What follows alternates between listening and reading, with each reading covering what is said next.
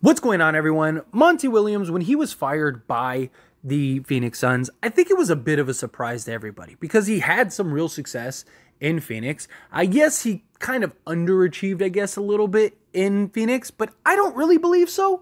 I don't really think this year can really be held against Monty Williams because, one, you traded basically all of your talent, all of your depth, all of your defense for Kevin Durant.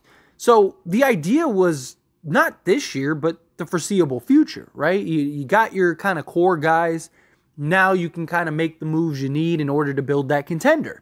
You have DeAndre Ayton, who he's been a headache. He's kind of been a nightmare. I will be surprised if he's on the roster next season. And it just wasn't really a perfect storm in Phoenix. But new ownership, usually what happens is they clean house. Coach is usually the one to go. So they ended up getting rid of Monty Williams. But as soon as he got fired, it was like, oh, he's going to have no problems getting a job. He's going to end up going to some contender or something like that and just really end up kind of righting the ship. Maybe he'll be able to win a championship. Well, we got the reports yesterday that he actually signed with the Detroit Pistons, which is a bit surprising because you would think with all of the contenders and stuff that are out there that he would want to go to one of those. But he did sign a 6-year deal. He is young enough. This gives him a position to where he can kind of grow with the current roster. And I also think that the money helped, right? I mean, the guy received 6 years, $78.5 million with incentives that could reach $100 million. So he is incentivized based on several factors that could reach him $100 million, which makes him the largest paid coach in NBA history. That's crazy. So it's kind of hard to say no to that kind of money, right? When you're a head coach. But also the 6 years gives Monty Williams more than enough time to kind of build this team, structure this team, and then kind of eat the fruit of your labor, right? And that, I think, is very valuable. The Pistons are also just a team that is just flushed with young talent and have a really just great core and could be a real problem in the NBA for the foreseeable future. Detroit, in my opinion, has one of the best cores, whether they keep everybody or end up trading guys for other stars. But I mean, you got Cade Cunningham, who is like the big stud in Detroit. But you got Jaden Ivey. You ended up trading for James Wiseman, which I think was huge. Jalen Duren, Isaiah Stewart, right? You got guys that have potential upside and like Killian Hayes and RJ Hampton. They just have a lot of really nice pieces. They also have some veteran guys that they can move off of that would be valuable to other teams. You saw a lot of people trying to go after Bojan Bogdanovic. He's a guy that you could easily move this offseason or at some point next season to kind of get some more assets. They got a whole treasure trove of assets. You have Alec Burke, who again is another guy that teams may be interested in and may enjoy and can kind of go and find like who are the young guys you really like. Marvin Bagley is a guy that I think could really continue to blossom and develop. They also have the 5th pick in this year's draft. Look, Detroit have enough assets if they wanted to. Like if 2 stars became available, they could immediately go get those, right? I mean, they are, again, flushed with young talent. Flushed. So, if just throwing this out there, not saying it will happen, but if for whatever, let's say Joel Embiid and, Luka Doncic became available, right? Detroit literally has enough assets to go get both of those teams if they want to rebuild. Or both of those players, if they want to rebuild, right? That's just how much just talent and depth and young assets and everything that they have, that they could easily go get 2 stars if they wanted to kind of expedite this at some point. I'm not saying that they will or that they should, but it's just something that they could do now if they wanted to with a guy like Monty Williams. So Detroit is in a great position for the future, and the fact that Monty Williams is now there for 6 years, that again gives him 3 to 4 years to kind of really round out, figure out what is this roster, what direction are we going, do we end up, can I make Cade Cunningham and Jaden Ivey work, or should we trade maybe Ivey? Figure out all the ins and outs of the Detroit Pistons roster. And then once they do figure it out and they are ready to contend and have success, Monty Williams can, benefit from that and actually enjoy that.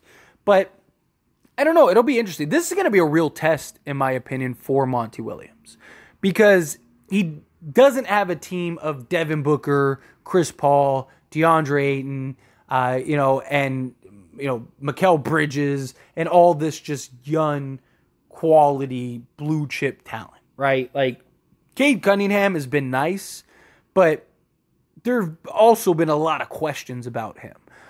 James Wiseman, ton of questions. Jaden Ivey has been solid, but again, we'll see how does he look this year. You got a lot of questions about Killian Hayes and RJ Hampton. Jalen Duren has been solid, but he's so young. Like, how will he be this year? Marvin Bagley, right? He's been solid, but again, what will he develop into? Because you're going to need at least one or two of these guys to turn into real stars, right? Can Cade Cunningham turn into top 15, top 20 player? Jaden Ivey do the same thing, and Jalen Duren. Like, I'm not saying that they need one or two top 5 guys, but do they have at least 3 or 4 guys on the roster that could be top 20 in the next 3 to 4 years? Maybe, possibly. Who knows who they're going to draft, right? Does somebody fall to them?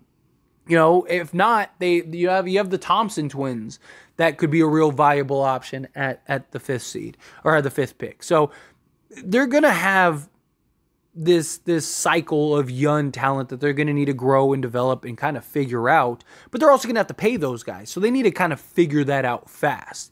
We're going to get to see how good of a coach Monty Williams really is. Is he a product of the roster he had in Phoenix, or was he kind of like another piece that made that successful? I don't have doubts that he's a player coach. I don't have doubts that players like him. I don't have doubts that he's a good coach, but is he a great coach? Because a lot of people think he is a great coach. Got to find out what happens with the Detroit Pistons. Now, obviously, he's not going to go there and they're going to be a contender this year. They might not even make the playoffs for a couple years, and that's fine. But you need to do you start seeing real improvement? Do you start seeing real change? Do you start seeing real, the promise that this roster and this team could have? Is that something that you start seeing and develop, right? And then once they do get to that point, is he able to lead them to the actual title in the promised land? Again, these are all questions that Monty Williams is going to have to answer, right? Because he's been to the NBA Finals, but there's lots of coaches that haven't really done anything. There have been coaches that have won NBA championships. A lot of them have been fired recently that, just haven't really done much else, right? And they have question marks and have underperformed and underachieved at times. So what does this do for Monty Williams? He's now the highest paid coach in NBA history. So with that comes expectations. With that comes pressure. With that comes the need and ability to have to deliver. And if he doesn't, then Detroit looks really bad. He looks really bad. He kind of just set the market for some of these coaches. So, he's got to really show I'm worth that money. And that's what a lot of the incentives and stuff that he needs to hit and reach are. So it'll be definitely an interesting roller coaster here for Detroit. But I really like their young talent. I really like their roster.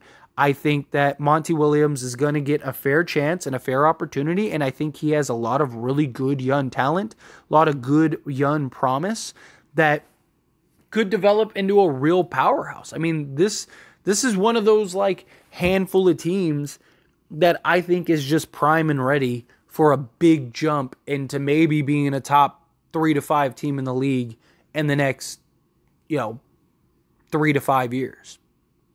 Teams like Detroit, Orlando, OKC. We'll see what Victor Wembanyama becomes. If Victor Wembanyama becomes the guy that he's supposed to be, then maybe the Spurs, right? You got a handful of teams that they just have just strapped with a ton of young, really quality talent. And Detroit's got a lot of that. So we'll see. Let's see what Monty Williams can do. But anyway, as always, this is a discussion, so I pass the question on you. Let me know your thoughts and opinions down in the comments below. Do you love the hiring? Do you not? Do you think he's a good coach? Do you think he's not? Were you shocked that he was fired by the Suns? Yes or no? Do you think that he's the guy that can get Detroit back to winning and put them in a position to start winning championships again? Do you think no? How do you feel? Whatever your thoughts are, love to hear it. Let me know.